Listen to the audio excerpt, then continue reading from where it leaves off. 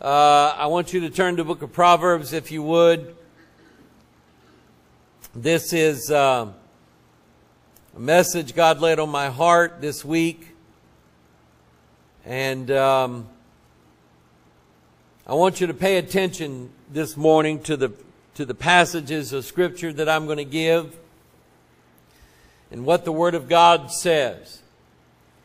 I know everybody's got a doctrine about something. Everybody's got a doctrine about the second coming. Everybody's got a doctrine about the rapture. Everybody's got a doctrine about Jesus and salvation and the flood. And everybody's got a doctrine about this and a doctrine about that.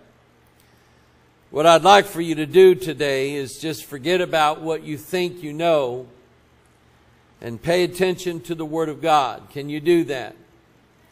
I asked God years ago when I first started studying prophecy.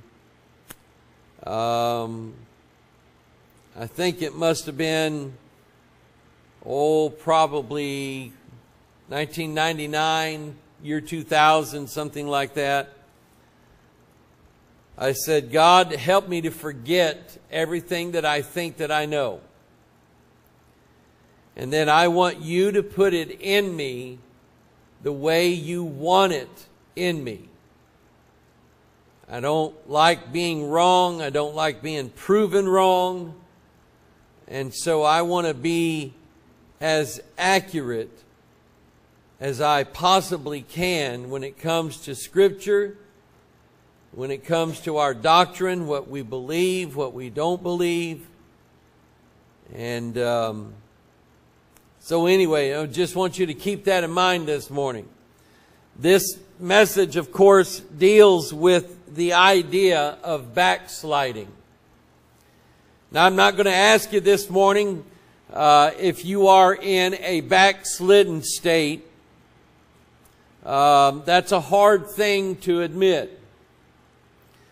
I'm going to ask you, though, however, just between you and the Lord, without raising your hand, without shouting, without trying to gain any attention for yourself, I'm going to ask you the question, where do you stand with God right this moment?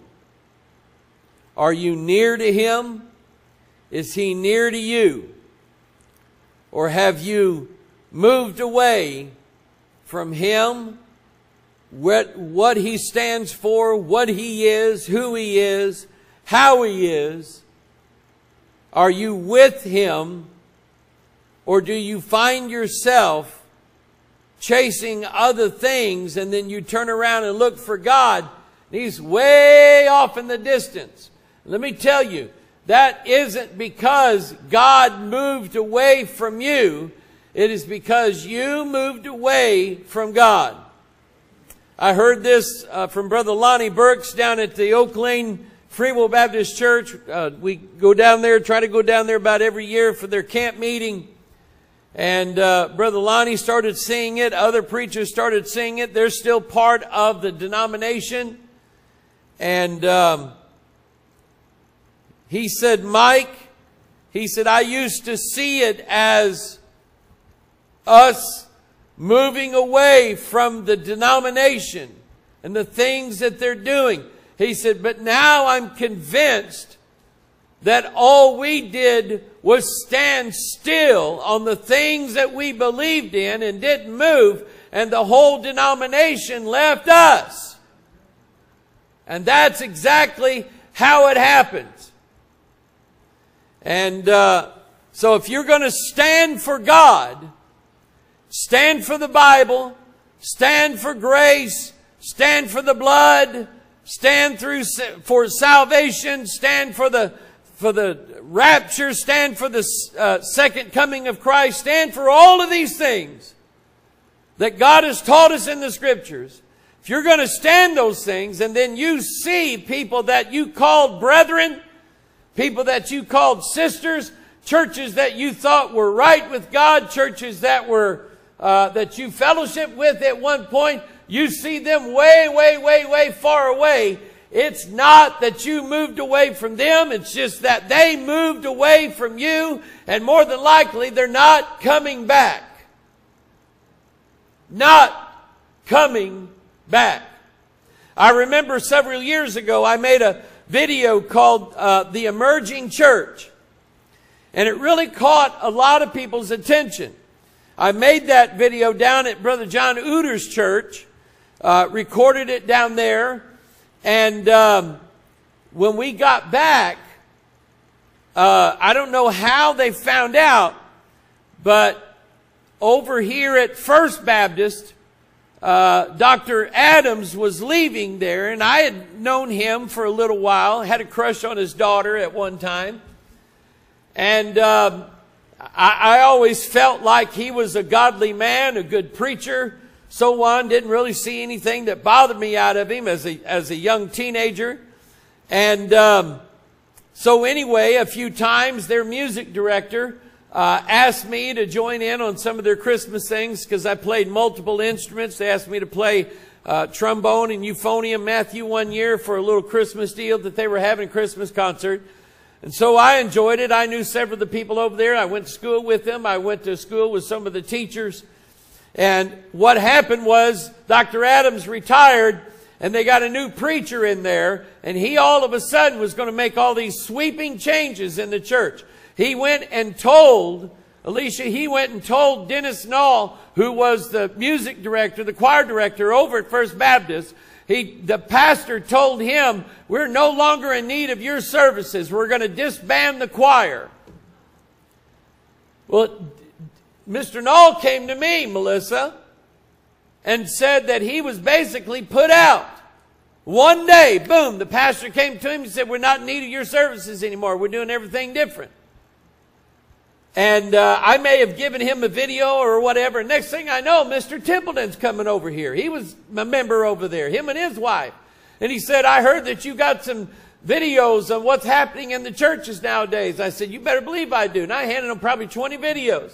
Well, they went to passing them things around, and all of a sudden, a bunch of people from First Baptist left that church. They saw what that preacher was doing. They said, they're not going to do that while we're here. And if they won't let us stay here, then we're going to move out. We're going to start us another church. And that's exactly what they did. And when they started that church, they put a sign up that said Southern Traditional. They wanted everybody to know we're still going to follow the old paths. That's how we're going to do it. Lynn, you know what church I'm talking about. And then they did the same thing with a church there in Lebanon. There was a Baptist church there in town that was doing the exact same thing. They were going to had a money program going. They were going to try to raise up about $20 million so they could move out of the building because it looked like a church. So let's build us a building that doesn't remind everybody of a church. And that way they won't be offended, and we'll sort of sneak the gospel into them. They won't know about it. And we'll fool everybody. And we're not a church. We're not religious. We're just here to have a good time in the Lord. And that's what they were going to do. And when people started passing around, John was their mailman. And John was giving out copies of my video in their mailboxes. And all of a sudden people wanted more. And I started sending John more and more and more and more. Well, at some point, their pastor preached the "Don't Listen to Mike Hoggard" sermon. And what you had was, you had a bunch of backsliders that were playing church. And God wasn't in it. Notice this first verse I have up on the screen. The backslider in heart shall be filled with his own ways. The first reason why somebody backslides is because they are filled to the brim with the old ways of doing things, their own sins that they said they were sorry for, but down deep in their heart, they still wanted them. We had a man in this church years ago. I really looked up to him, really liked him, thought he was a good guy. All of a sudden, he had kind of fallen out of church. He ended up in the hospital. Preacher Golf and I went over to see him. And when we walked in and came around the curtain that he was behind in his bed, he started scurrying to hide the Playboy magazine that he had on his desk. And my heart just sunk.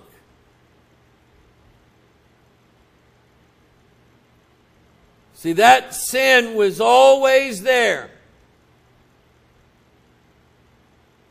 Never really left.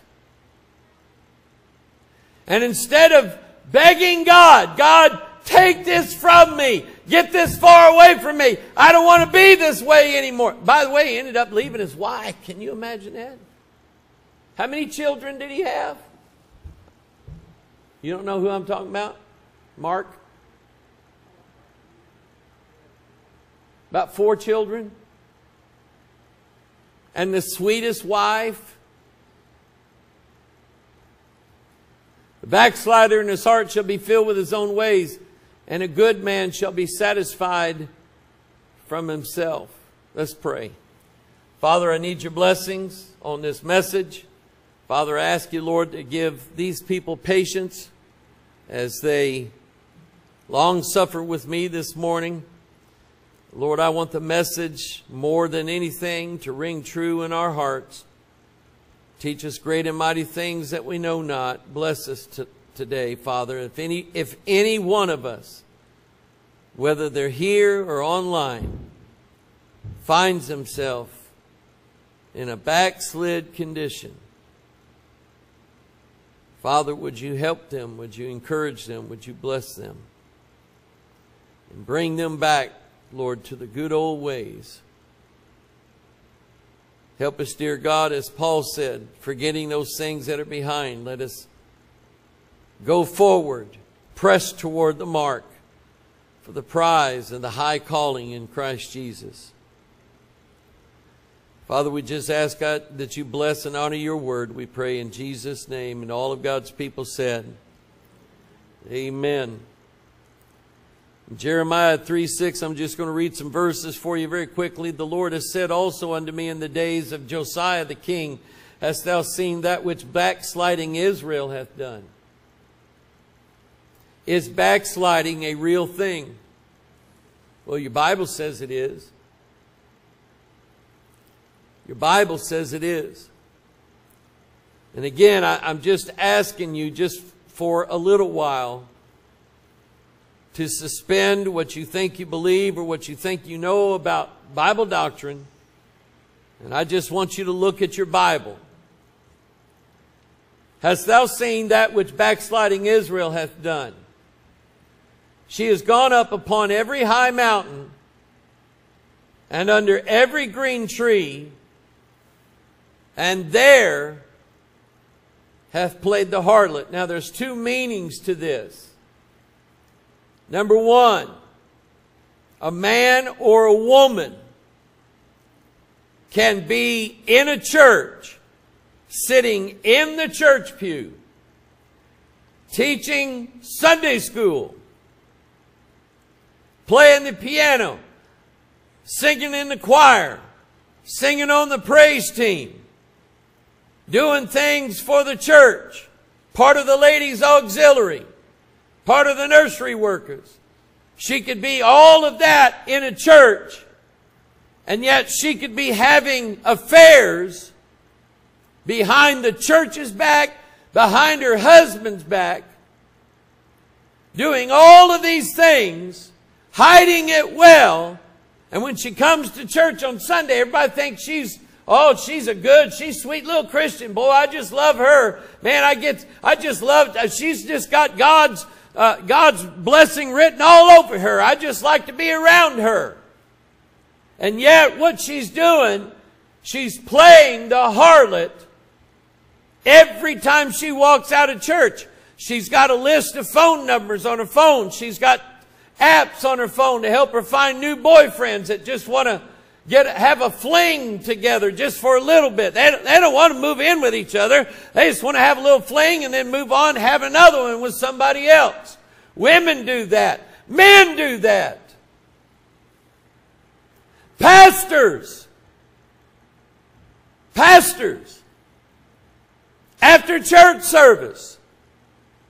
Getting on their, which by the way, I guess the bigger the crowd you get, Brother George, the less services you have. That's what I've noticed. Is that if you get you a crowd going of about 1,000, 2,000, 3,000 people, well, that pastor can't be bothered by preaching sermons all week.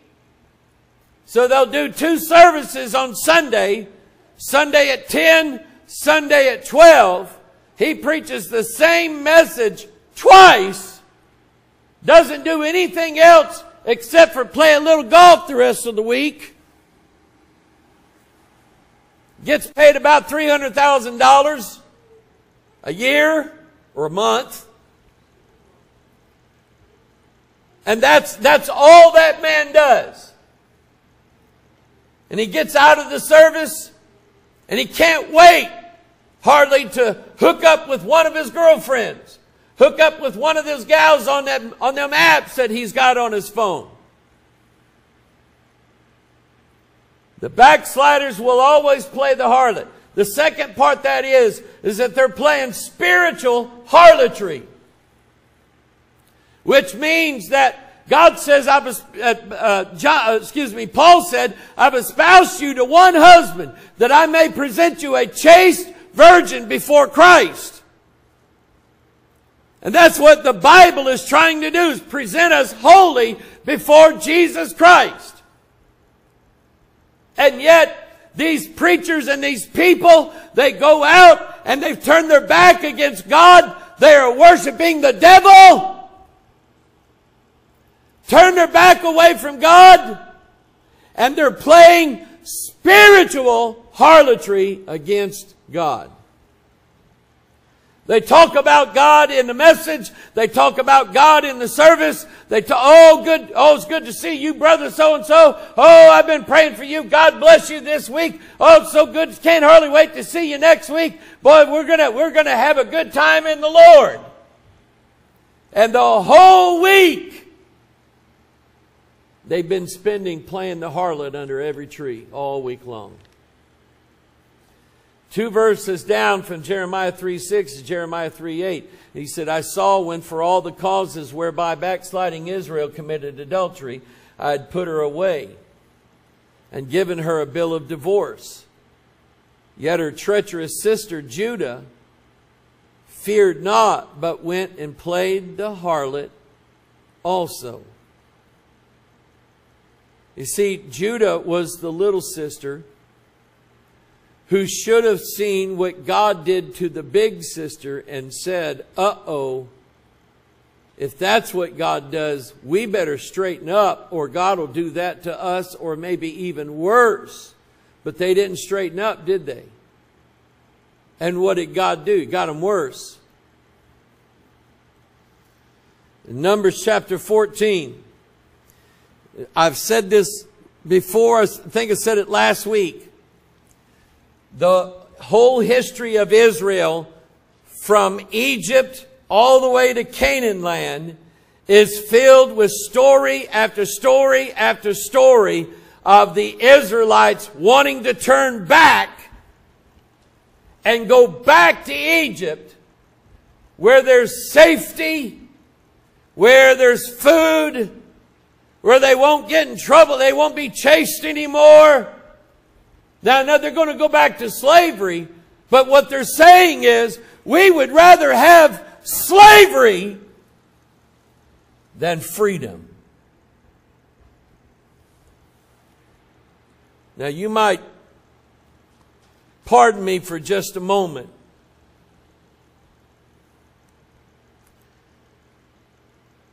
But let me tell you something I see wrong in our country.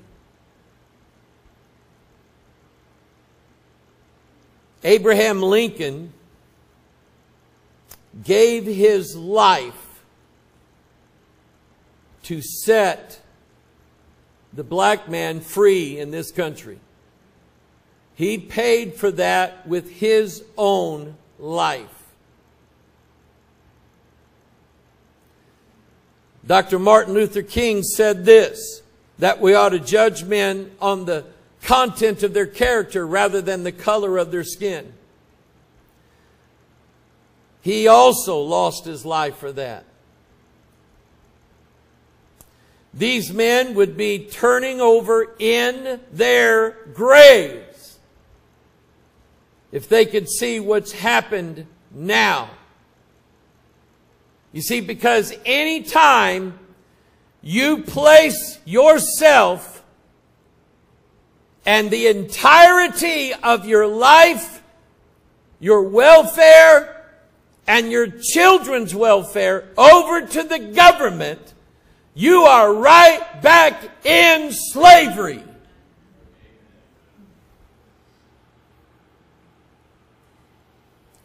So you're getting your rent paid, you're getting your daycare paid, you're getting your health care paid, you're getting your food paid for, you're getting everything paid for, plus you're getting a welfare check.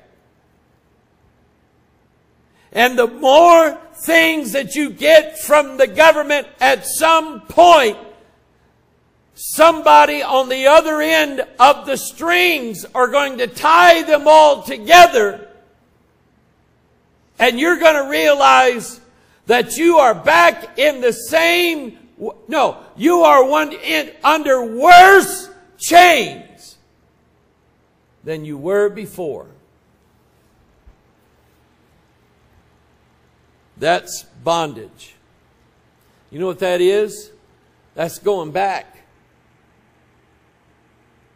That's not going forward. That's going back.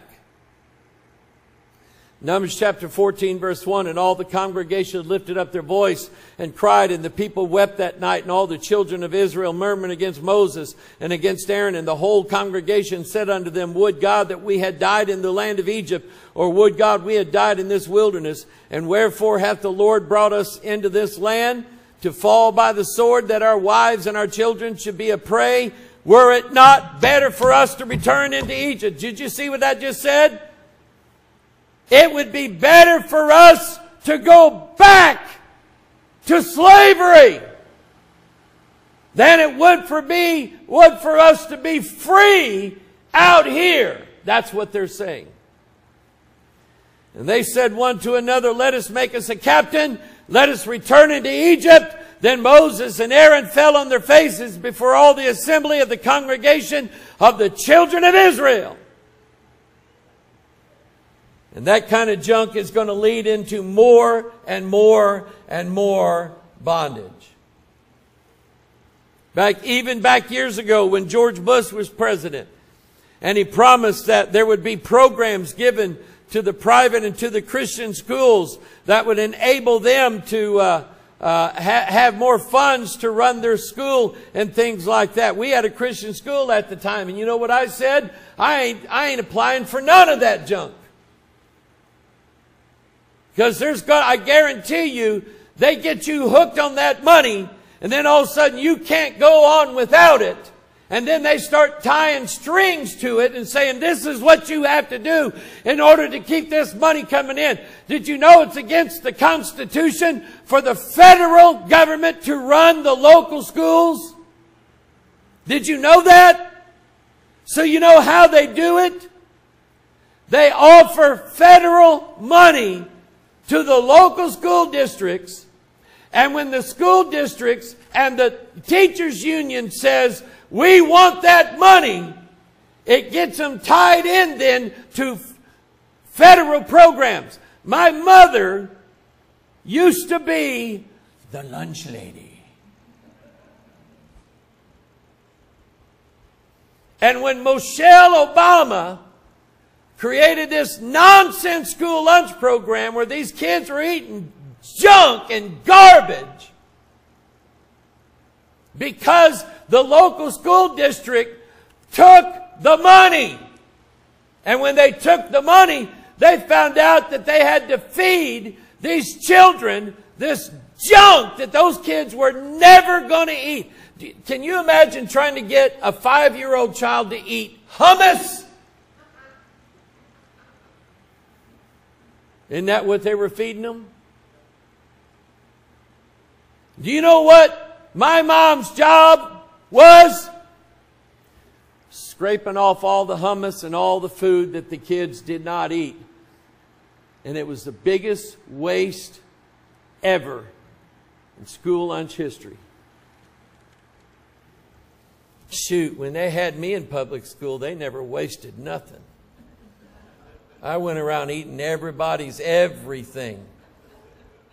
Until they gave us prunes one time, and I went around eating everybody's prunes, and then I found out one day that's not a wise thing to do.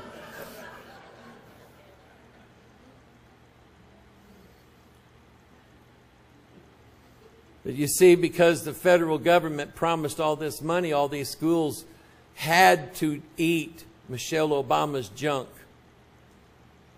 And God bless them, there was one school that said, we'll raise our own money for our lunches, but we're not buying that junk.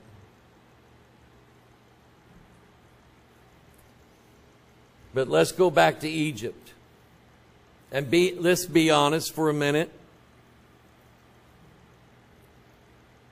Have you not at times thought that it was better in Egypt than what you're going through now?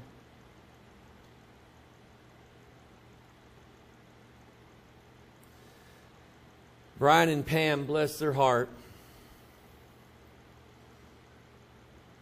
They've both been trying hard to live clean, sober lives, and it's not easy. So the devil said, watch this. And in my mind, it could very well be possible this is an attempt to draw them both back into the life that they used to live.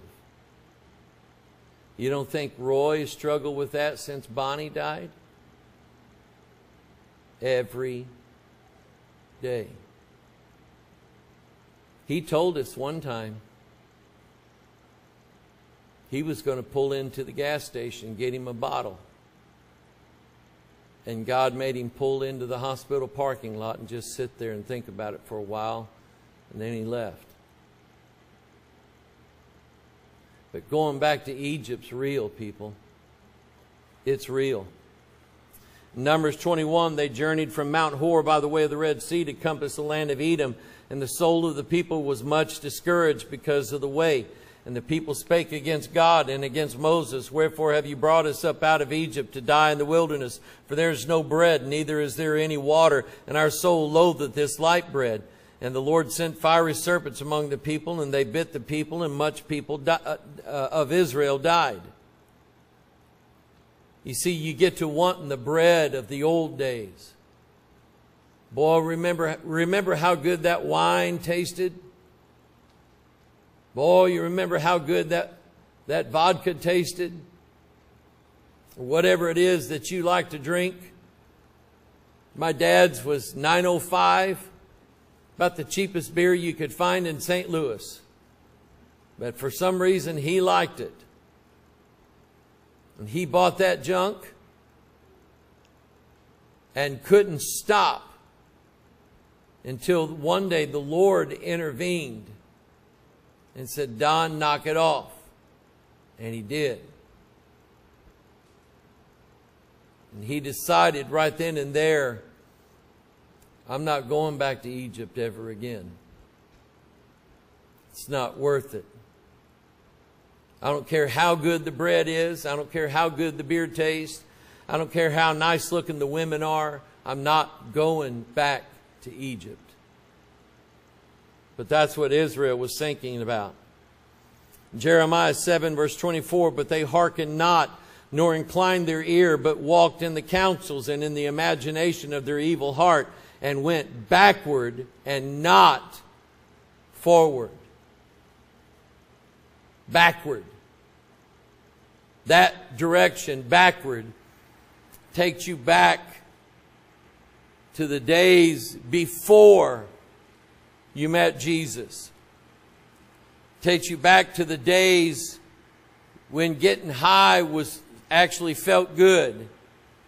When getting drunk actually felt good.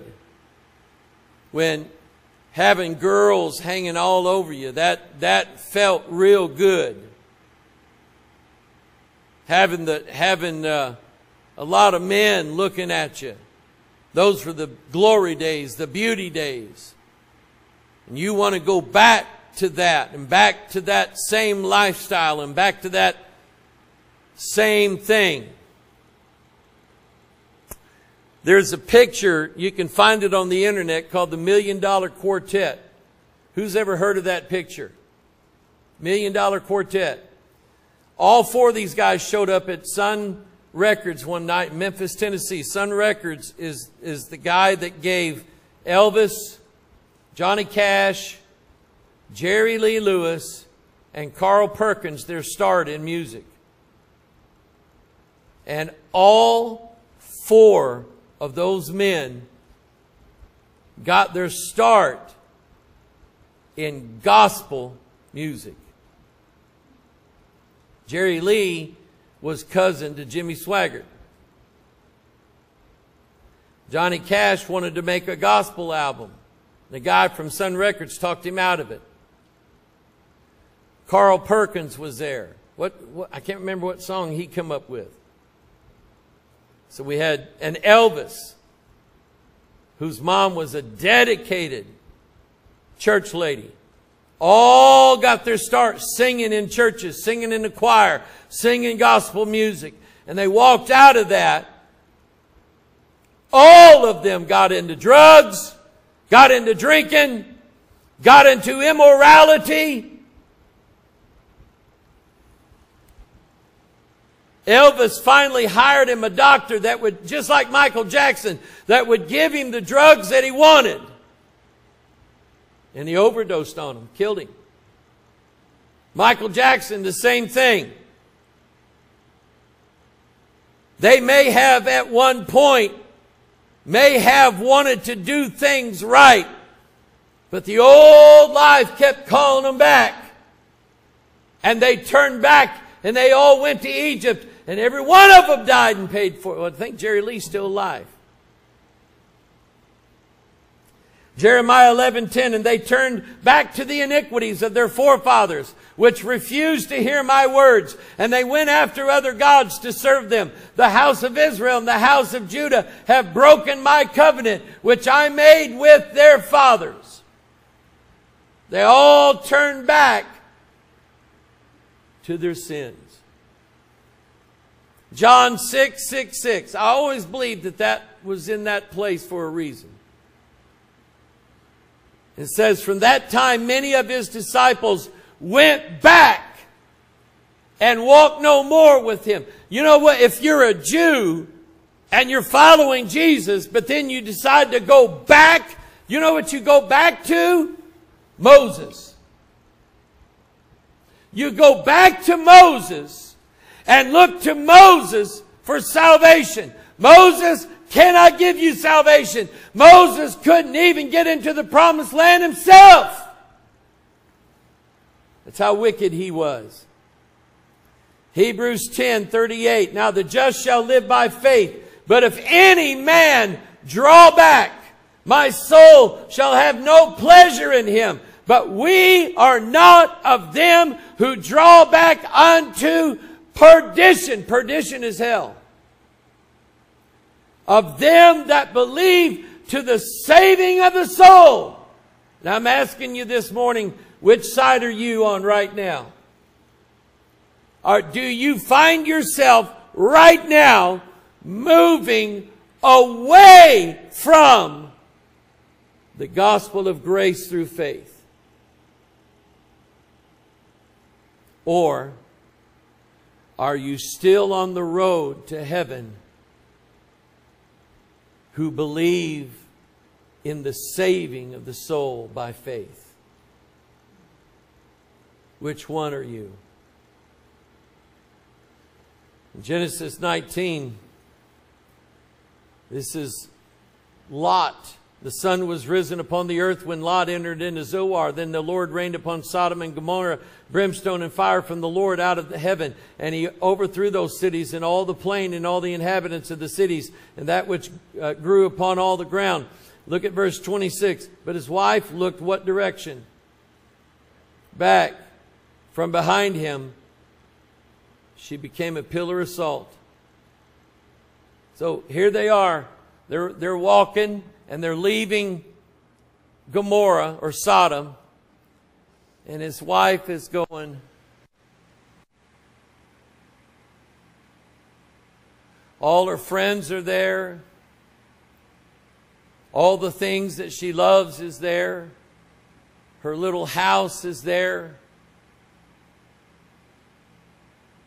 And because of that, God knowing her heart, instantly turned her into a pillar of salt. And there she stood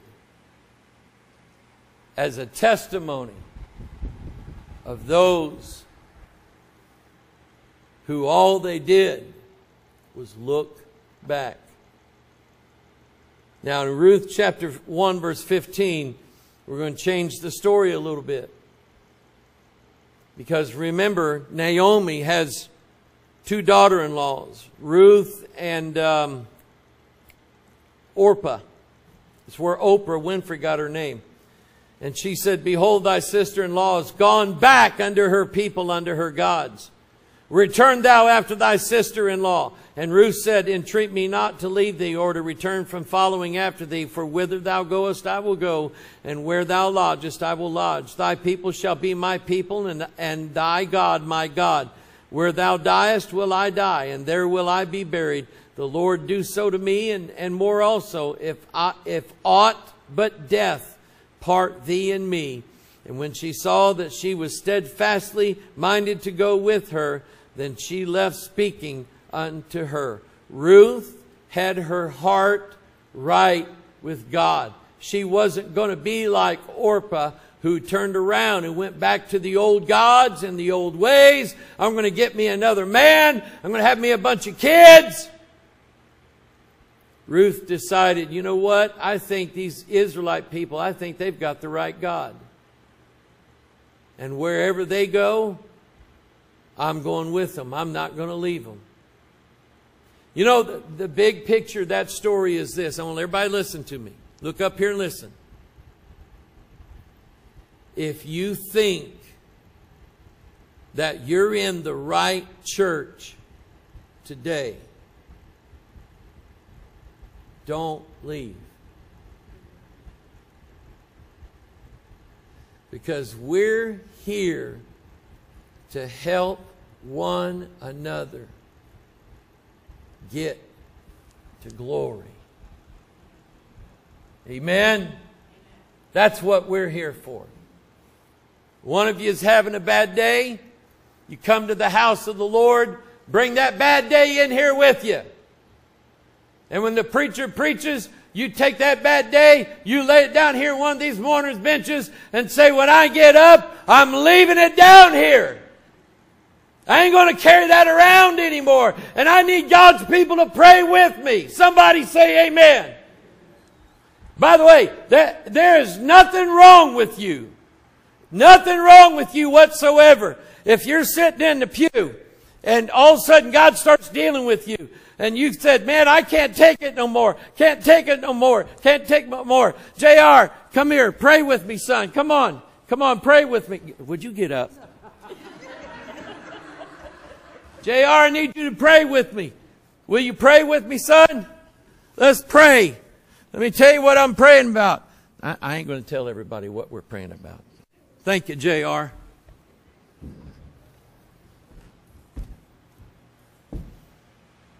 Who in here volunteers in front of everybody right now that if somebody wants you to pray with them, you'll get up and go pray with them? Raise your hand. You can go all the way up in the balcony if you want to and grab John. Amen. 1 Samuel 15. Look at Saul.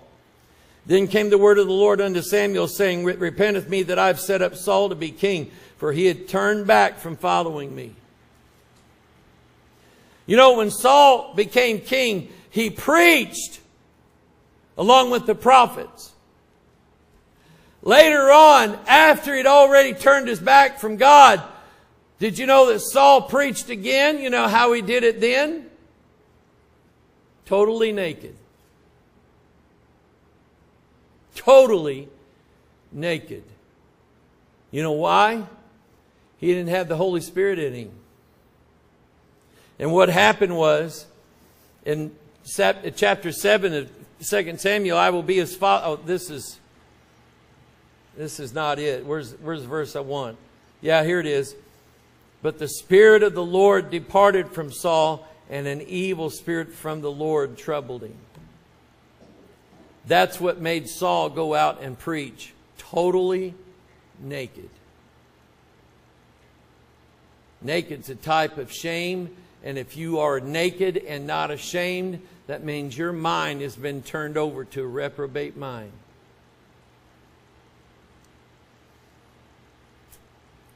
Let me, let's see here. Jeremiah 14:7. O Lord, though our iniquities testify against us, do thou it for thy name's sake, and for our backslidings are many. We have sinned against thee. How hard would that be for you to pray today? O Lord, our iniquities testify against us. Do thou it for thy name's sake, for our backslidings are many. We have sinned against thee. Would that be easy for you to pray? You'd have to admit to it. O backsliding children, saith the Lord, for I am married unto you, and I will take you one of a city and two of a family, and bring you into Zion. Return, ye backsliding children, and I will heal your backslidings. Behold, we come unto thee, for thou art the Lord our God. Hosea 14, I will heal their backsliding. I will love them freely, for mine anger is turned away from him. If you find yourself in a backslidden state, I'm here to tell you that maybe, just maybe, you haven't gone too far. And that God can bring you back. Raise your hand if God has ever brought you back from a backslidden state. Somebody say amen. I'm done. See, when you see that, that means it's over with. Bow your heads this morning.